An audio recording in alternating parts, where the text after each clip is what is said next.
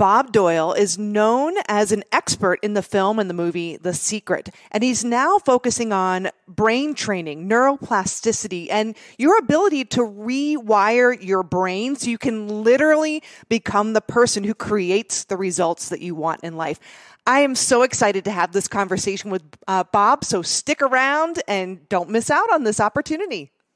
The following was recorded in front of a live studio audience at the Studio 21 Podcast Cafe. This is the United Podcast Network. Welcome to Rat Race Reboot. I'm your host, Laura Noel. And as a certified coach and former 27-year military leader, each week I provide bite-sized mindset pivots that will help you reset your mind, reawaken your spirit, and regain your control. Hello, everyone, and welcome to another episode of Rat Race Reboot. I am so excited to introduce our guest, Bob Doyle. Welcome to the show. It's great to be here, Laura. Thanks for having me. Absolutely. I am just really curious, as I am sure our listeners are. I'd love to hear about your journey, how you kind of transitioned and moved into the realm of neuroplasticity from The Secret and your journey throughout that experience. So for 20 years, my whole career, really, which I sidestepped into, my career aspirations were always to be a broadcaster. And then I had this aha moment around the law of attraction, started sharing it, turned into a program. And then the next thing I knew, I'm on The Secret. And but I was very excited about how the law of attraction worked, because what happened for me was I needed some science behind it. I'm reading about quantum physics and I had some lights come on in that. So I got my results. So I thought, well, if I just get people to see that this is a real thing and not just some woo-woo idea, then they'll have results too. But the reality is that people, especially after The Secret, unfortunately, there was so much information about the law of attraction, so many different techniques and processes and ideas and theories and what's going to screw it up and what you don't need to worry about and all of those things, that people were just far too obsessed with the law of attraction and not on their own personal transformation. They were on what I'm going to get from the law of attraction, but transformation and growth and changing your life is about changing who you are. And then the outer results will happen. And yes, the law of attraction is working in the background, but I finally woke up to the fact that you just don't need to understand it. It's going to work. But if you keep sidetracking yourself with, oh, am I doing it right? I shouldn't do this. Oh, I know I had a negative thought. I'm ruined. It slows people down. So that's why I transitioned, because I realized that reality happens in the moment that we give that moment meaning.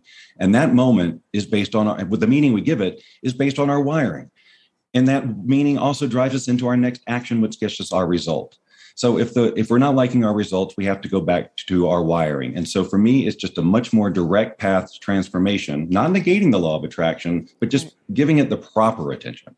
I love that. And I love that you're saying you're not negating the law of attraction. The law of attraction is always working, but it's based on who we are, not necessarily what we want. Because that's all inner. But we're in a very active universe that is actively expanding and growing, and we need to be actively expanding and growing too for us to feel right. And so that involves taking action. But we've gotten this idea that manifesting or the law of attraction is all about very little action and just let it come to you. And that's and that we will somehow become this person when all that stuff happens. And that in no way makes any sense. And it is not how it works. Right. Well, tell me a little bit about how does one even begin the process or the journey of rewiring their brain? What do they need to know about this? Well, first of all, they need to understand that what we're talking about is just learning, like learning anything else. Like learning to walk, talk, a new language, anything. We're just feeding our brain new information on a consistent basis, which eventually creates neural pathways, which then allows that behavior or that knowledge to be autopilot, not so much effort anymore. And as we change our wiring and give less attention to old wiring, that old wiring sort of withers and dies. This is just how we learn.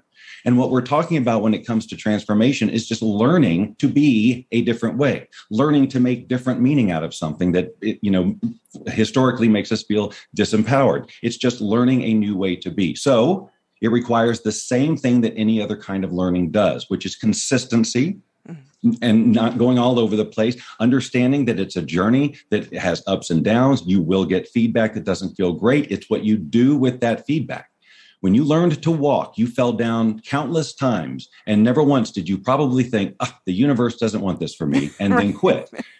This is the mindset, though, people have when they take on, the law of attraction kind of thing sometimes. It's like, well, I've tried this long. I guess the universe doesn't want it for me, or I'm not in the flow or something. No, you just haven't finished learning yet. You haven't finished the rewiring process, but it will happen if you continue to do it. So the first thing you need to do to rewire is understand how you're wired now so that you can override any wiring that is stopping you or slowing you. That's so beautiful. And I think that's a key part that people forget about is they are thinking about their goal as a destination. And they're not even they're considering where they are in proximity to the goal, but they're not really thinking, where am I as a being? Right. And if you look at, generally we get inspired to be somebody or be a certain thing or achieve a certain thing because somebody out there has inspired us in some way. And so if we look at those people and what they're doing and the impact they're making, they took a journey. They took a journey that was probably really crappy sometimes, that they probably wanted to quit and give up on, where they felt like 5 steps backwards. But they were committed. It was non-negotiable. And they just kept being the person who was going to get whatever results and feedback they needed to continue the learning process so that they will finally, then they get it. And that's, again, how we learn anything. It's how all inventions are done. They make gazillions of errors. And then they create the impossible. Because they didn't stop and it was non-negotiable. They just took the feedback and made adjustments. And if we do that with our personal development, we will get there. But it's like you said, it's not about the destination. If you get attached to that destination, then you're going to miss opportunities for more growth. Your current goal is based on where you are right now. And as you grow and expand and learn new things, your goal is most likely going to evolve into something bigger and greater and even more appropriate for you. But if you're so attached, I got to do this first, then you're missing the point.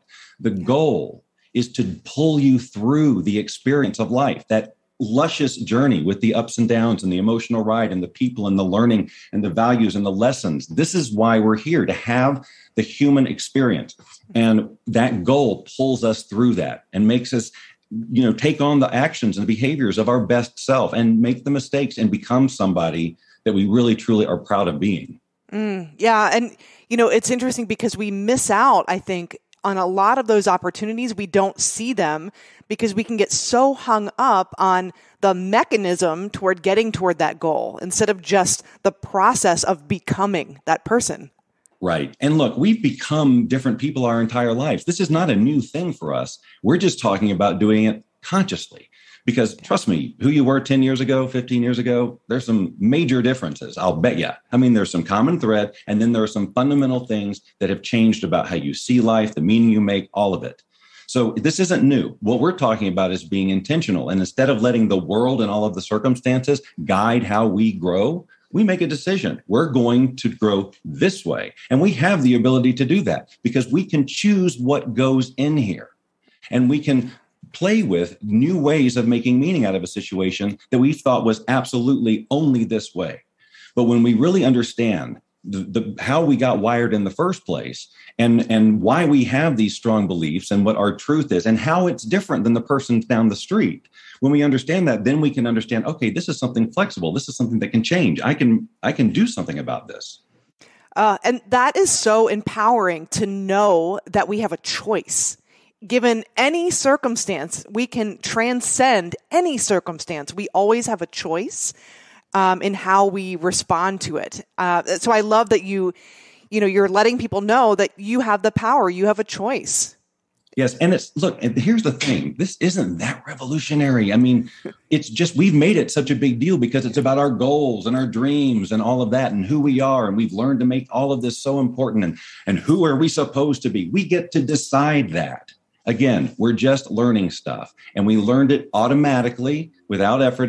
We said yes to everything when we were little, and that formed the basis of our truth. But the brain is still plastic. You can still change it. If you don't believe me, go learn a new language.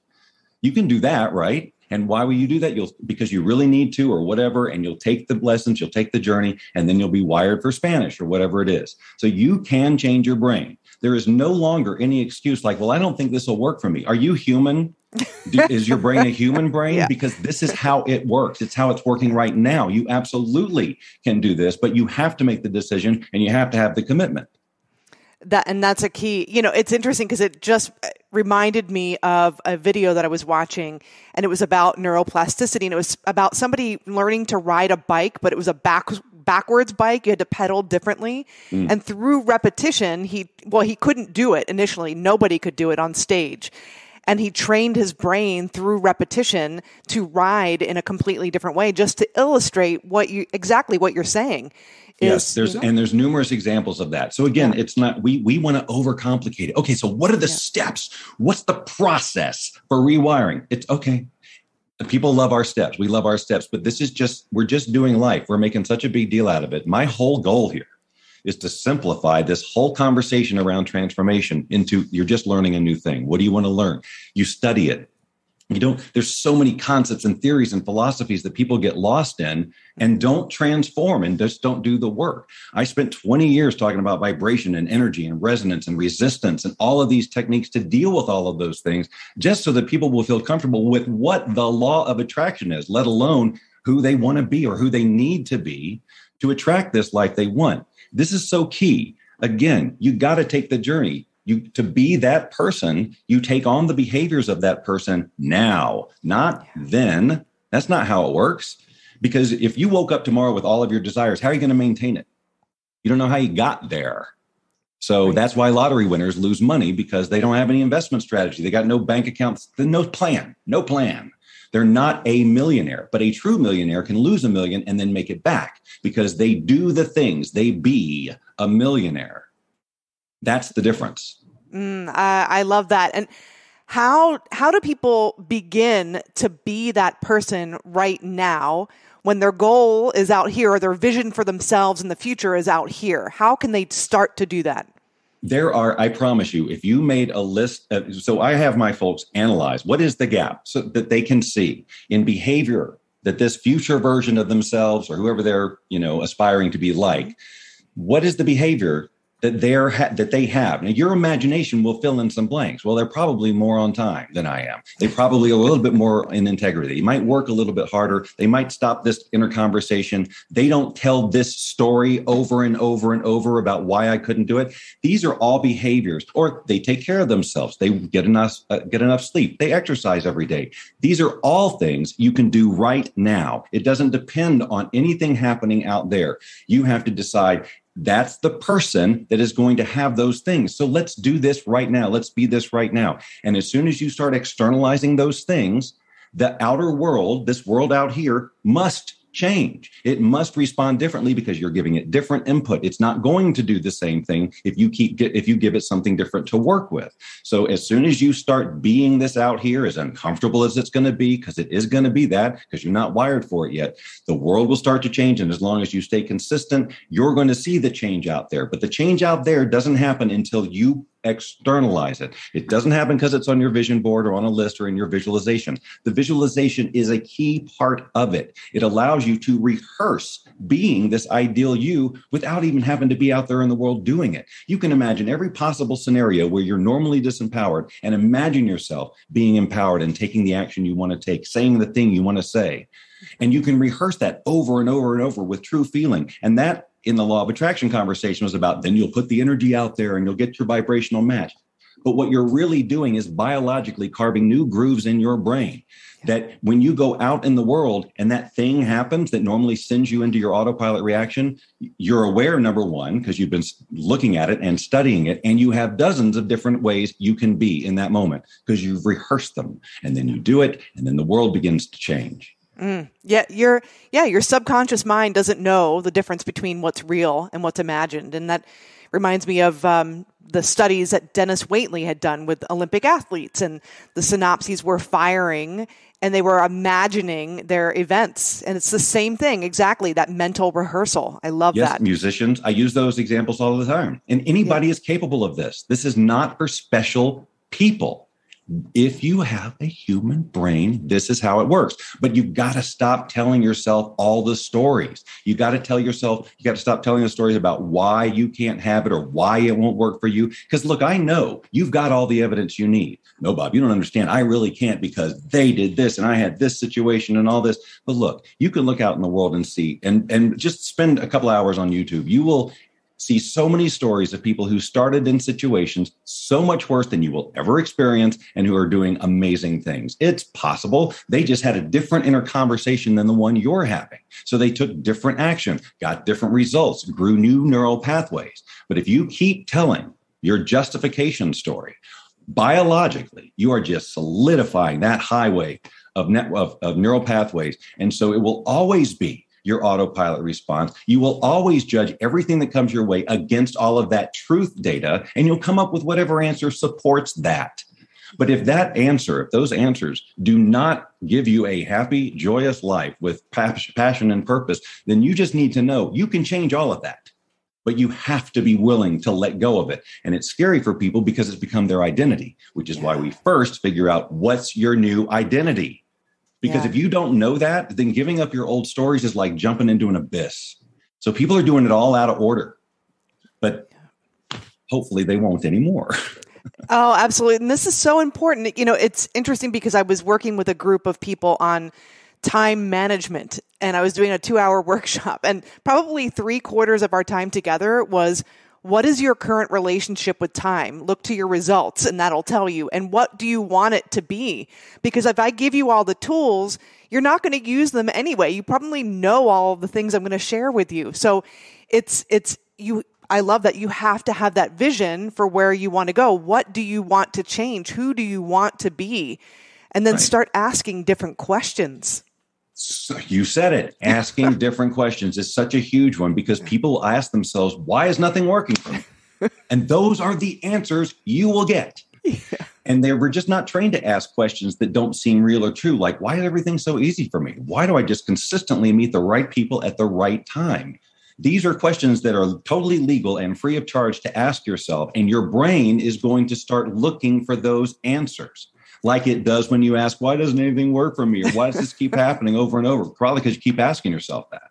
Yeah, that's so true. Yeah, because the filtration system in your brain is just giving you more of what you're asking for. And I liken it to even, earlier when businesses were pivoting, a question of how can we stop losing money versus how can we serve our people, our clients? They're two very different questions, both valid, but one is going to yield much better results. Yep, that's absolutely right. And we need to learn to ask those more edifying questions. But again, so many of us have been trained not to even allow ourselves to think positively about things, like to have a glimmer of hope. This whole conversation is terrifying to so many people because of however they've been wired. This idea that they could grow bigger, they stop themselves time after time after time. One of the main reasons that people stop themselves in any kind of program, which is most of the time, the personal development industry, the self-help is the results, the statistics are abysmal. But this is why, the wiring, because if you're doing it by yourself, no matter how intelligent you are, no matter what your experience is, no matter how wise or enlightened you are, at some point, the growth point, you will reach the limits of your wiring. That's what we're talking about. That's what growth is. And so if it gets really uncomfortable and you don't have the right support, you're going to be, and you don't know how to solve the situation about discomfort, and all you're doing is referring to your own experience, your own expertise, your own intelligence, no matter how impressive it is. If you're not getting the answer, then you will most likely rationalize stopping. Well, I got all this data that says I'm done. But a coach or anybody from the outside can say, let me just give you 12 million other ways you can look at this situation. And that right there is life-changing. So there's 8 billion of us. We're here to do this all together. And a lot of people have this, I got this attitude towards personal development, but then they can't get past that point. And that's why. It's not because they're not smart. It's not because it's not deserving or anything. It's just they've reached the limits of their brain's wiring, and their brain's wiring is everything. I want to shake people sometimes because they're doing really well. They're hard chargers. They've been successful, But when they're not asking for support or seeking that coaching and that guidance, they're actually playing small. Yes. Oh, it took me years to learn that, by the way, because the kind of a control freak, and certainly I got this kind of person. Yeah. But as soon as I opened myself up for it, it's like, oh, okay, well, this is, yes, it's, if you're smart, you will know that you must consult from the outside to when you get to that growth point, because all your resources are all you've got. But there are so many more out there if you'll just go get them. And rewiring is such a part of this. And so remembering those rules of consistency and knowing why you're doing it, these will get you the results. Yeah, we all have blind spots. I mean, that's a fact. And we can't see ourselves through them, obviously, because we can't see them. So that's so important. And so how do you work with clients? I'm just curious. So the first thing I do is I give them this quiz. Okay. I created a quiz that I call the Transformation Personality Type Quiz. It's 60 seconds. They do it online. It's a multiple choice. It takes them like a minute. That's 60 seconds, just to underscore that. But what it does is it tells them what I call, and I made this all up based on my own 20 years of doing this. This is a tool for me and the people I work with. But it tells them their transformation personality type. And these types have traits. And these traits can sometimes cause a person to self-sabotage. So these are the autopilot wirings that they may not be aware of. So any insight that they can get about how they run on autopilot when they don't know it is hugely valuable, because that's the starting point, because now we know that's the behavior we want to replace. So now we have a starting point. How would we rather be than this in these situations? And then we start to craft who this person is and build from there. And then I give them this process of daily visualization on the front end and back end of the day to create those grooves and the various tools to deal with the emotional flare-ups and stuff. But it is about providing an environment where they will be consistent, where they do have a community, where they do have coaching, where they do have the daily reminders that, hey, this is not rocket science. This is not metaphysics. This is easy stuff. Just do this and it'll work. That's, you're providing the roadmap, you're providing the guidance. It sounds like the community as well, which is, we always talk about in Rat Race Reboot, the importance of having mastermind people, or people that are learning and growing at the same level as you, some people who are beyond where you want to be, and also reaching a hand to pull somebody with you. That's the power of that. And also, a lot of people stay stuck with their own tribe. They're uncomfortable. Like, one of the types that I test for is a people pleaser. And they're the type that wants huge growth, but as soon as they start to demonstrate that they are changing and being a different way, the reactions of the people around them, their current tribe, who they fit in just fine with up to this point, because they're all in agreement about stuff, now doesn't know what to do with you, and can give you a look or a nasty comment or whatever. And the people pleaser that I'm talking about allows that to stop them from their growth, to rationalize it so that everybody can be comfortable. But of course, nobody's comfortable. They're not comfortable just because they're not telling you they're not comfortable. They don't believe they can have their dream, and they're letting them know that through doubting yours. And then you gave up your life for them. Yeah. And nobody's happy. So the best thing you can do is, of course, go for it, succeed, and then hopefully you'll inspire them. But if not, you will attract a new tribe. And that's where I was going with this. Then you will have people surrounding you who do give you what you need to grow, who support you, edify you, can be a stand for you, can be resources for you, etc. But if you just stay here, where are you going to get all that? Yeah. And it sounds like you're arming people or helping them develop this certain level of confidence within themselves, so that, those external people that might be giving them that look or that look of disapproval, it doesn't really impact them as much anymore. Yes. Confidence is almost all of it, really, when you get right down to it. The knowing that you can do this. Yeah. And the understanding that sometimes you're going to get results and feedback that you don't like, but it doesn't mean you can't do it. It means you needed that feedback to become that person. Yeah. So the confidence comes from, my brain can change. That's it. That should be all you need to know. And so as long as you just keep feeding it what you need to feed it and starve it of the old stuff that you don't need anymore, your brain will change and your confidence will play out, because you will become that person and get that person's results. The person who takes that action will get that person's results. Yeah. Making decisions like the person you want to be. I love that. Yes. Yeah. By the way, that's how they should be creating their vision, from that person's point of view, not yours. Because a lot of people for example, will come into the law of attraction conversation. I want $1 million. I want this, because they're trying to solve all their problems. Yeah. Right. They're in this lack mentality, fear, whatever. So who they're being is a scared person who needs a quick fix. That's not who you want to be. You want to be the person who easily maintains whatever lifestyle it is by doing and being the person you want to be. The universe is ready to support you on that, but you have to take the journey. That is gold. I mean, how many of us innocently want something, but then if we ask ourselves, well, why do I want that? Is it for the quick fix? Is it to solve the problem? Then even though we think we're forward thinking, we're actually not. That is gold. And we don't even realize it. So what does that successful person want? What are their goals? What are their aspirations? Because that's what you should be going for, right? I mean, because that's the end game. You want to be what that person is and have those things that person has. And it's not necessarily this. So you just got to be real clear. When I've made it, when money is no object or whatever your criteria is, what do I want then? And that's what's on your vision board. I love that. Well, how can people get in touch with you? How can they connect with you? We will have all of your links, of course, in the show notes, but where would you direct them first? Probably the quiz. Okay. So the quiz would probably be the first step, because then you'll learn about you, and then you'll learn about how, kind of what we talked about, how I work people through this rewiring process. And then I've got, you can put it in your notes, but I got my own a Bob Doyle website where it's all things Bob, hub to all my socials, training, speaking, coaching, all of that stuff. But I think for the purposes of this conversation, coming in through the quiz door is the best. Okay, excellent. Now, we've covered so much and there's so many different directions we could go. Is there anything that we didn't cover that you want to relay to our audience? I'm really about simplifying this. Yeah. I want to break it down to the one line. You can change your brain. Your brain can change however you want to word it. That's all you need to know. And then it's how do we want to change it and go through that process? So, we could break down the types and all of that, but I don't talk about like the parts of the brain and all those other things either in what I do with people, because my work is about getting them to transform and change, not understand still another whole thing like the law of attraction. You can study it if you want to, but I don't want people getting slowed down on all of that stuff. Yeah. It can be a distraction. Yeah. Yes, it is. It's a delay tactic. As soon as I understand what the amygdala does, then I can do this. Right. Just do this.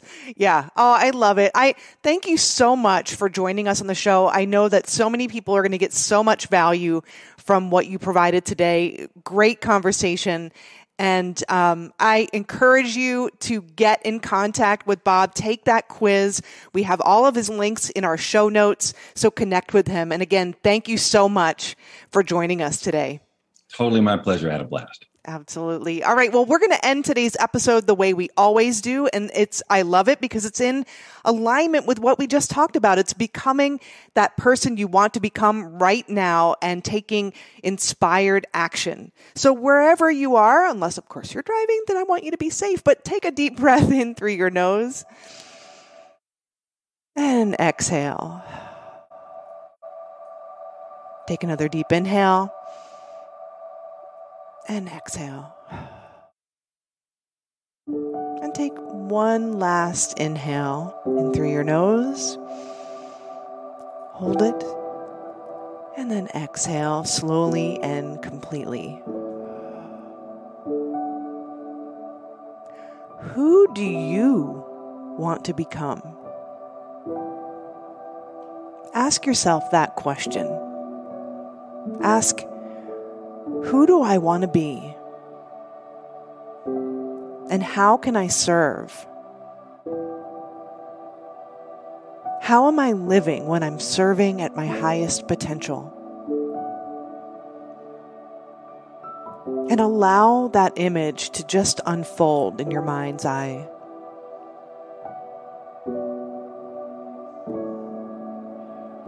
Begin to take in all of the sights and sounds around you in that image. Maybe even bring to mind how you're serving and who you're doing this with.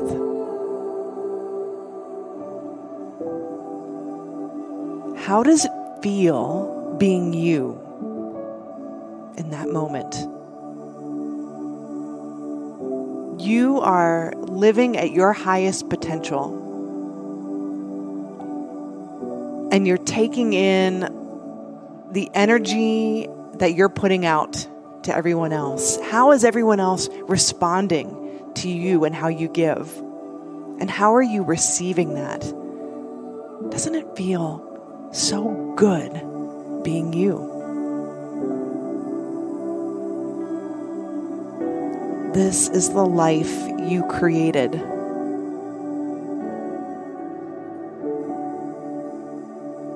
And not only are you worthy of this life, that life is worthy of you.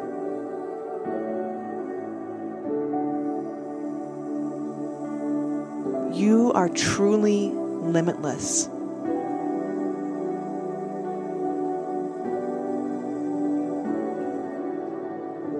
So hold that image. Breathe into it.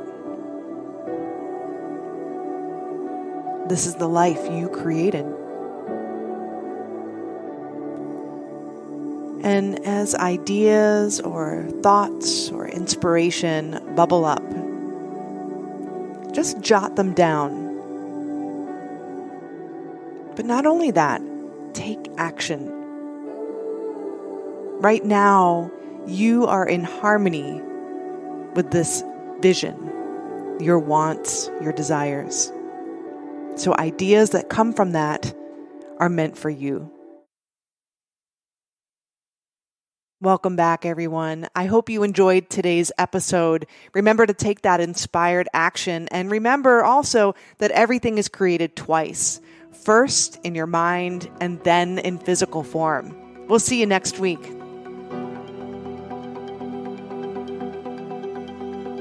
The views and opinions expressed by the hosts, guests, or callers of this program do not necessarily reflect the opinions of the Studio 21 Podcast Cafe, the United Podcast Network, its partners, or affiliates.